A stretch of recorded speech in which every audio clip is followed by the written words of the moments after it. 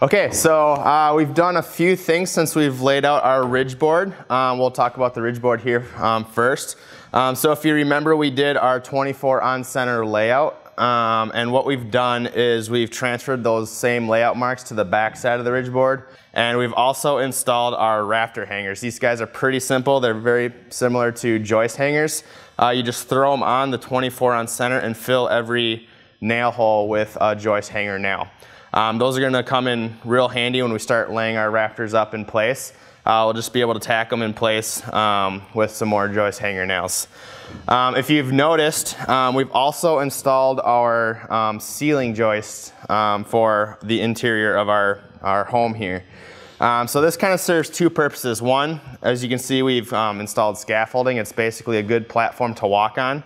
If you have a little bit larger of a home and you can't span your ceiling joist quite yet, you can set up scaffolding along the ridge, or if your peak is just way too high, you may have to set up some scaffolding.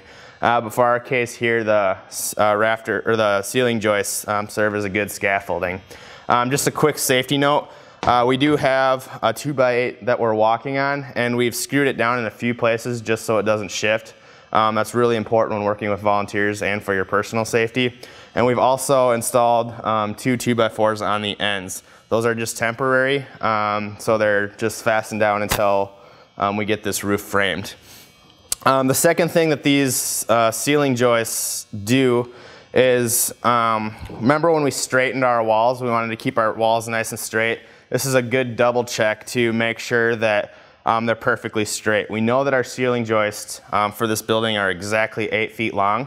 So we lined up the ends of our ceiling joists with the front of the double top plate here. We fastened them down, and then we made sure that they were perfectly flush on the back side. If they weren't perfectly flush, we knew we had to do a little bit of adjustment. We turned out pretty good with this project, so our roof is ready to be framed. So now that we have our ridge board laid out and our rafter hangers in place, we have these two 2x4s on both ends here. Those are just a good idea. They're like helper hands. If you have a building that's 16 foot or less, usually you have 16-foot material. These are just a really good way to hold the ridge beam so you don't have to use an extra pair of hands. If you didn't have the capability of doing this, you can just have a couple people on both ends holding the ridge beam on a ladder. So all right, if you remember from earlier, we laid out all of our rafters. These are our common rafters. We have our plumb cut at the top, which is going to meet our ridge board here. We have our bird's mouth right here towards the bottom, and then we have our plumb cut for our fascia board. And those are going to fit on here, sitting right on our top plate, and going to meet our ridge board right at the top here. And of course, they're going to be on our layout inside our rafter hangers here. But I just wanted to show you guys a little bit closer here. If you remember, I had that bird's mouth cut from the outside of the sheathing here to the inside of the double top plate. That way we have plenty of surface here for using for fasteners, and that fits all the way from the outside of the sheeting to the inside of the double top plate, giving you a good seat. You want to try to avoid only having an inch or two. One, it doesn't give you enough surface area to nail, and two, that can kick out over time and your rafters can fall down. So make sure you have a good enough surface area there for nailing. All right, so what we're gonna do now is I like to install the outside rafters first. That accomplishes two things. One, we've just got this temporarily in place. You can see we have some quick clamps there.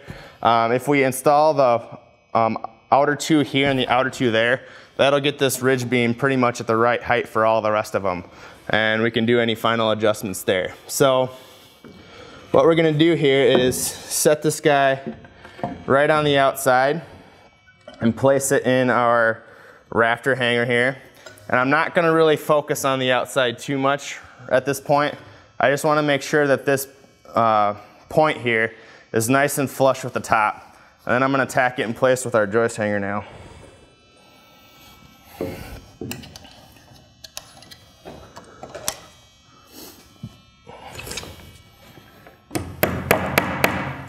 Oops.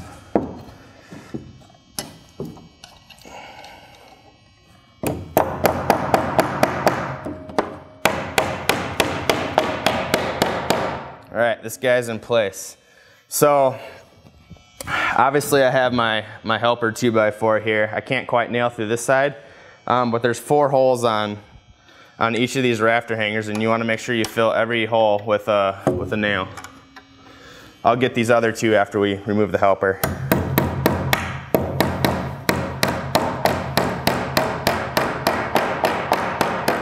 All right, we are in place. So now I'm gonna go ahead and tack this other guy in place. AJ, you wanna take the reins on this one? AJ will grab it here. Oh, you wanna do the one on the opposite end? Oh, okay. That way we don't have to pass you here.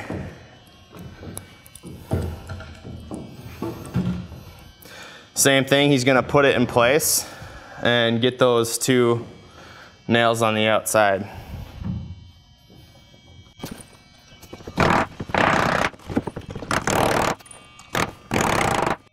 Okay, so AJ now has his rafter in place, and I'm now putting mine in place in the back, and I notice I'm about a good 3/8 of an inch below my ridge board. That doesn't mean that our rafters are at the wrong length quite yet. It just means that we're gonna have to adjust our helpers and make sure we get this right in the right location. So, do we have that drill that we had here a few minutes ago? We had secured this with a screw just to be safe. I'm gonna remove that screw.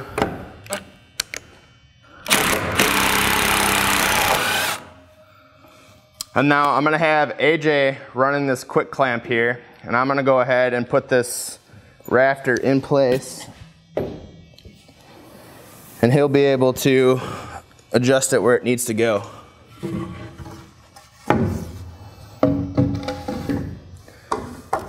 All right, ready? Bring it down just a little bit. That look good right there? Yep. All right, so he'll tighten it in place. Now I'll go ahead and tack this rafter into place.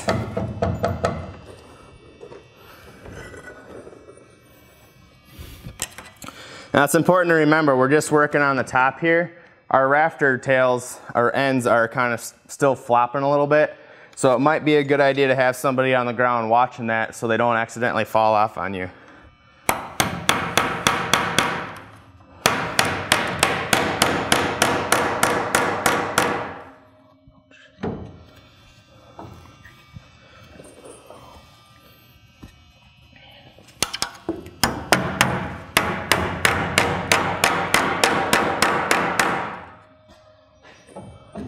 All right, so we have these 2 guys in place. We'll go over here and adjust the ridge board on this one.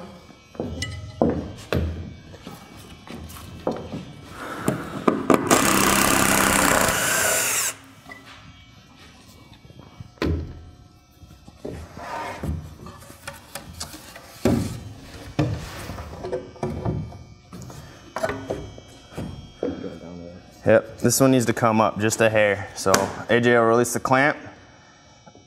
Right there, looks good. All right, and we'll tack this one in place.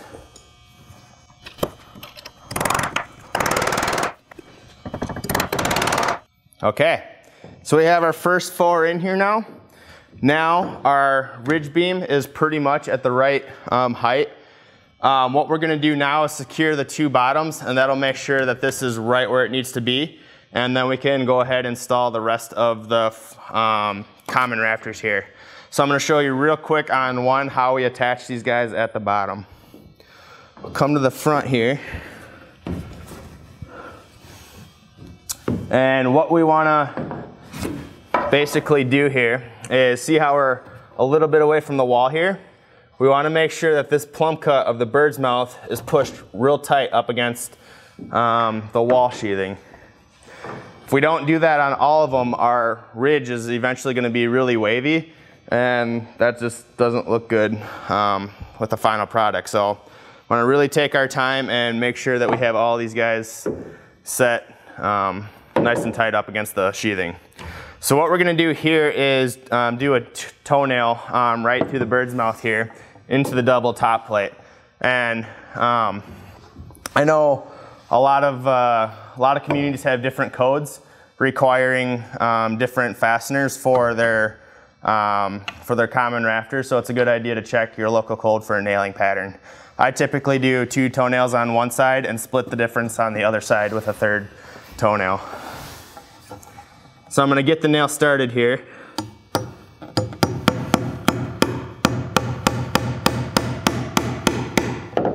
Alright, so I'm looking at 2 things here. I'm wanting to get it nice and flush against the sheathing, and I also want to get this end one nice and flush with the double top plate on the outside. So what I'm actually going to do is I'm going to actually start it a little bit further this way, and when I hit that nail, it's going to bring this rafter into right to where it needs to be, nice and flush on this outside.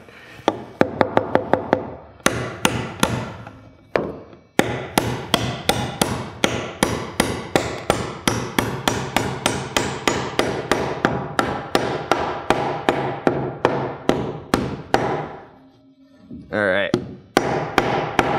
Started a little bit too far back, but got it flush. Do a 2nd toenail here.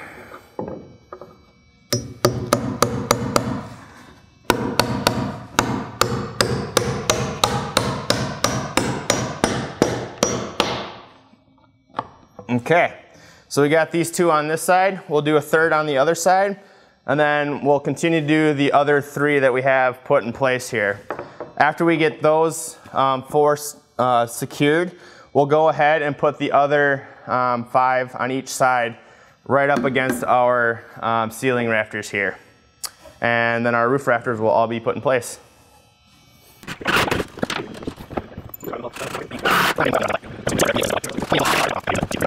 Okay, so we got all of our common roof rafters in place here. We ended up and put all 4 nails in each rafter hanger here. And then we also nailed off each bottom.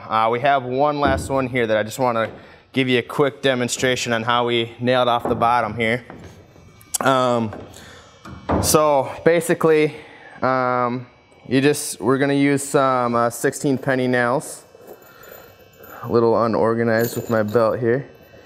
And just like we did on the end roof rafters here, we're gonna do a couple toenails just to put them in place.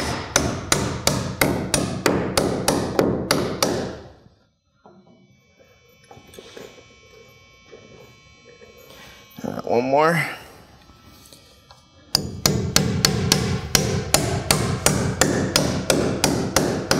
Okay, so we have our bottoms nailed off, and then the only last thing to do here is to finish nailing off right here at the ridge beam. And what we're gonna do is we're gonna do some more toenails here, and we're gonna put 2 on one side and 3 on the other side right into the ridge beam. And I'm gonna start this way. So every once in a while, I don't know if you can get, come in close here, but you can see our rafters just a little bit off a layout here. If you have a rafter that's a little bit off a layout, you can fix it right here with your toenails. Just start on the opposite side that it's off.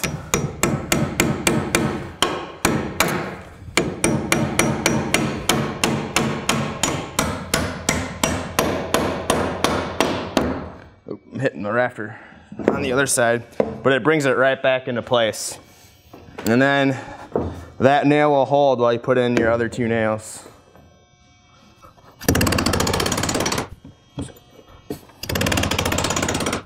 So now we're connected at the top, we're connected at the bottom, and we have all of our common rafters in. Next we're going to move to the gable end framing.